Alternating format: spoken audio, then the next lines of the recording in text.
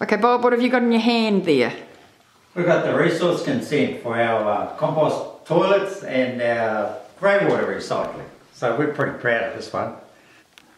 So I'm going to take you through what started this. We wanted a generic design so everyone could use it, and the main brief was that it was low cost, common materials, we could build it ourselves, and it was effective recycling. What do you mean by effective recycling? Well, we wanted to make sure that all the nutrients that they're coming out of the composting toilets and out of the grey water are going to be recycled into the environment and are going to give us some yield.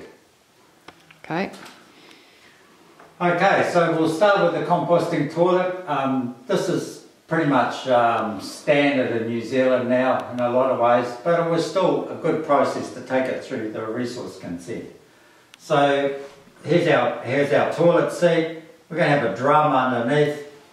We've got a little container here, and that's got something like leaves in it, a good high carbon source. So we use the toilet here, we put some of the leaves in there, and that gives us an ideal composting mix. When this drum here is full, we take it out from the house and we put it out in the orchard somewhere with a lid on, and we leave it for 12 months. So this is composting away, which is going to mean that all the pathogens are cleared from it, and then once it's been sitting here for 12 months, it gets put around some trees and mulched over, or it might even get put into the garden. So that's our composting toilet system, particularly low cost and easy for us to manage ourselves. Down here I've got just a little diagram on the grey water system. We're using, this is new in New Zealand. As far as I know, there's no others in New Zealand. I haven't heard too many anyway. It's called a branched drainage system. And if we take one example here, so this is a basin, and we have our normal S-bend underneath it. The water goes down a pipe, and we'll split it numerous times. In this case, in the diagram, I've split it twice. So one goes off to the left, one goes off to the right. On the right here is what we're calling a biofilter. The water comes into the biofilter and it spreads into the material either side of this little container here. We've got a little lid on it so that we can maintain it, make sure it's all working well.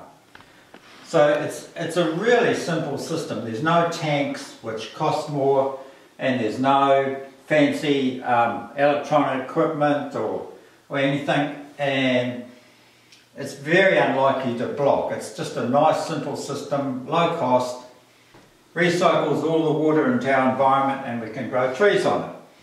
And so they're not only low cost, but because the Kotauri Community Land Trust has done them as a generic design, it means everyone in the village has a choice of using it without having to pay an engineer each time. So we've already paid for the resource consent.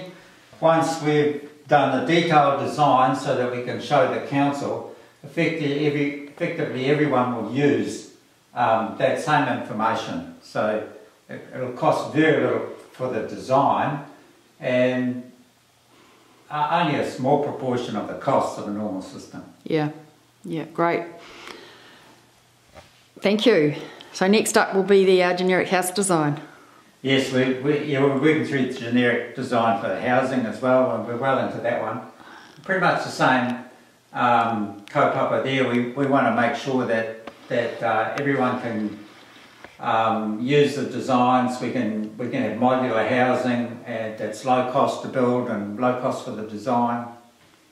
So, and this is the composting toilet and the grey water are just part of that generic design. Great, thank you.